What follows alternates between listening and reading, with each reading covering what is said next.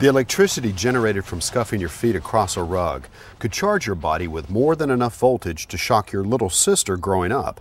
And as many of us can relate, the unexpected surge of energy that goes through your body after touching an electrical wire, only to find out that you had forgotten to shut off the breaker, is more than enough to get your attention. We've all experienced the awesome power of electricity on a daily basis. And to be honest, it's often something we take for granted. Just flip a switch, and there it is. Hundreds and sometimes thousands of volts of electricity swirling all around us. Electricity that powers streetlights, homes, businesses, and everyday essentials for our jobs and our enjoyment.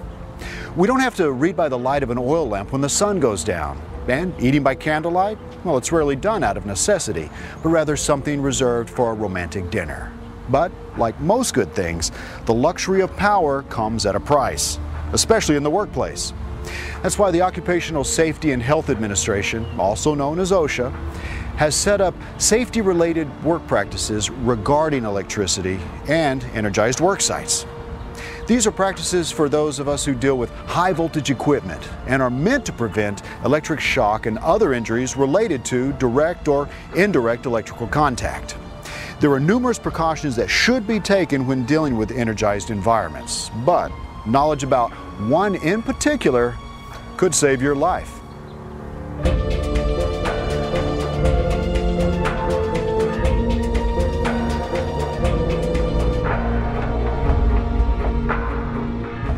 Electric arc flash, in its most simple definition, is a short circuit through the air, one that has the potential to be a very large short circuit through the air.